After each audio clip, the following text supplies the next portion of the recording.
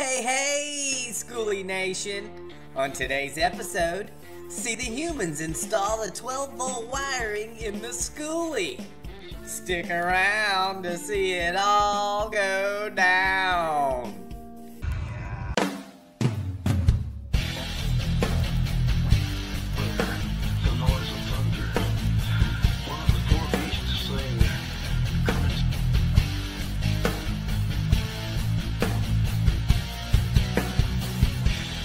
Killer Skoolie. Greetings, Skoolie Nation, and welcome to the Killer Skoolie channel. Broadcasting from the Killer Skoolie Orbital Command Center, I am Logan 12.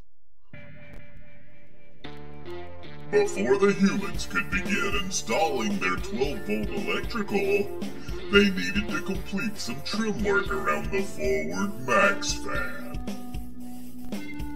Due to an error, this area remained uninsulated, so the human female got to work insulating it.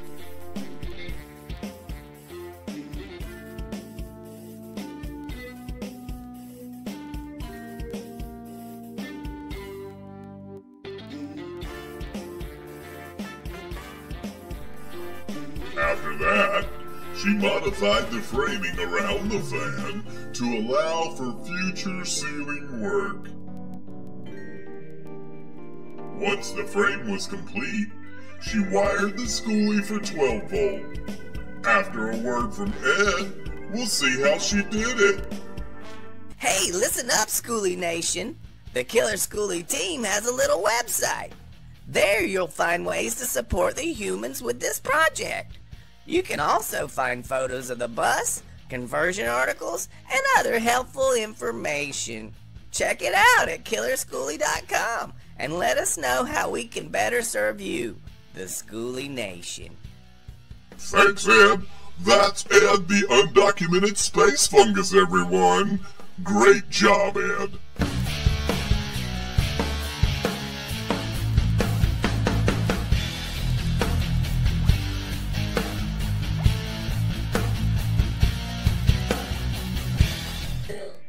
The humans began this project by purchasing two separate kinds of 12-volt wires. The first was a large roll of 14-gauge insulated marine wire. This type has both the negative and positive wires protected inside insulated sheathing. The second type was separate spools of 14-gauge negative and positive wire, sans extra sheathing. This type is easier to use for fixtures that will be run in parallel or series that need to be tapped several times, like a string of puck lights. The human female began by mounting a blue C fuse block in the utility closet.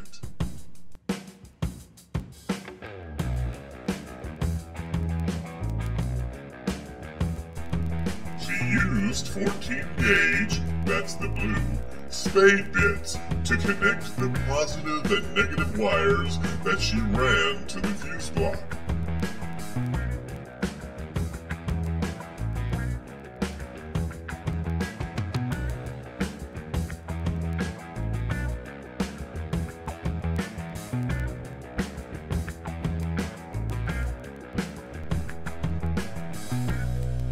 All negative wires for the 12-volt fixtures and appliances were grounded to the fuse block, not the bus.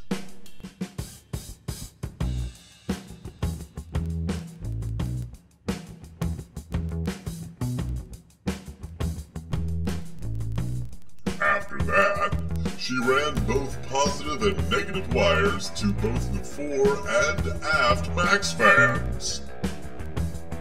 Those wires were connected to the fans using 12-volt male and female connectors.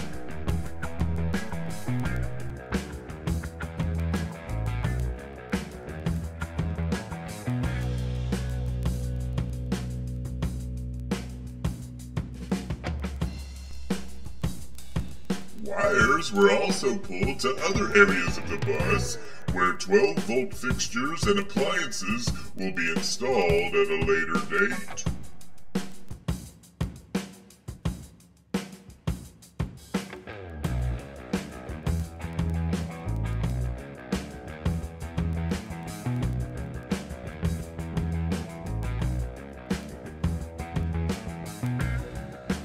Some of those areas include wiring for reading lights, an exhaust fan over the stove, exterior floodlights, exterior fog lights, security and backup cameras, and more.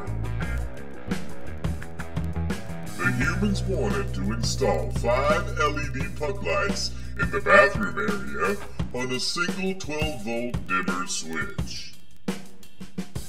In addition, they wanted 14 LED puck lights in the living room and kitchen area and have them all wired to a 3-way dimmer switch in the utility closet. Uh-oh, time for the tip!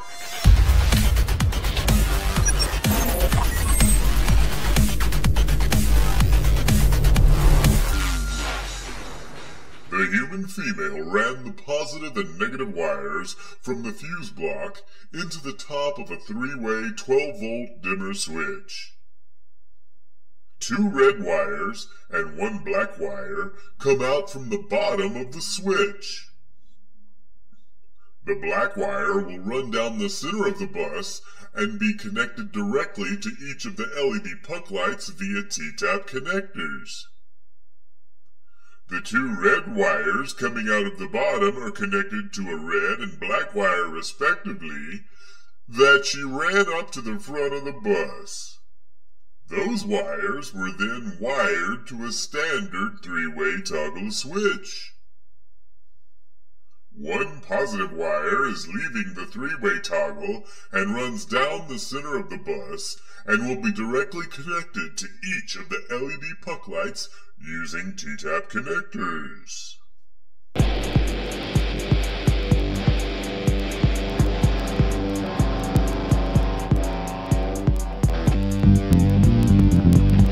When the dimmer switches were in place, the human male added connectors to each of the individual puck lights. T-tap connectors were then spliced onto the main positive and negative wires from the switches, and short pigtails were made to plug the puck lights into the lines.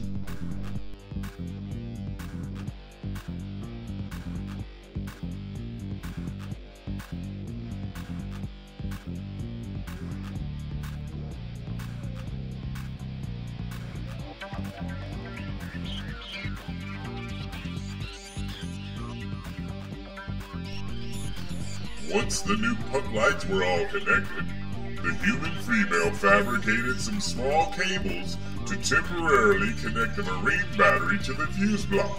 And there was a light!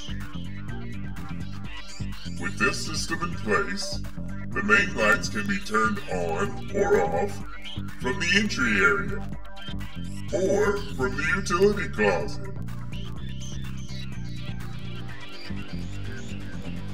They can also be dimmed from the utility closet switch. The control panel for the previously installed water heater was also wired, and the newly installed propane leak detector as well. What's coming up next time, Ed?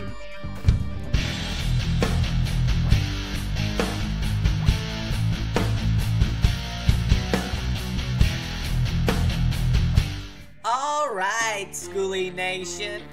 Thumbs up for the human female.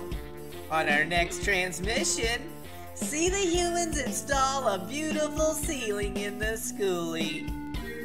You do not want to miss any of that, so subscribe to the Killer Skoolie channel by clicking on the subscribe button now. Activate notifications by clicking on the bell icon, so you never miss an episode. And leave a friendly comment for us in the comment section below so that we know our broadcast is reaching the surface of the earth. That's right, Skoolie Nation. And don't forget to visit KillerSkoolie.com for more information. That's KillerSkoolie.com. Hey, Ed. What's shaking, big guy? You know my third wife was an electrician. Nah, I had no idea. I didn't know that. Oh, but not by profession. She was a real live wire, though.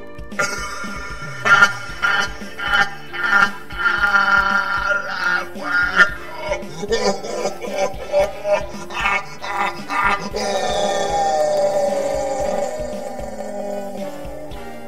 Thanks for watching, folks.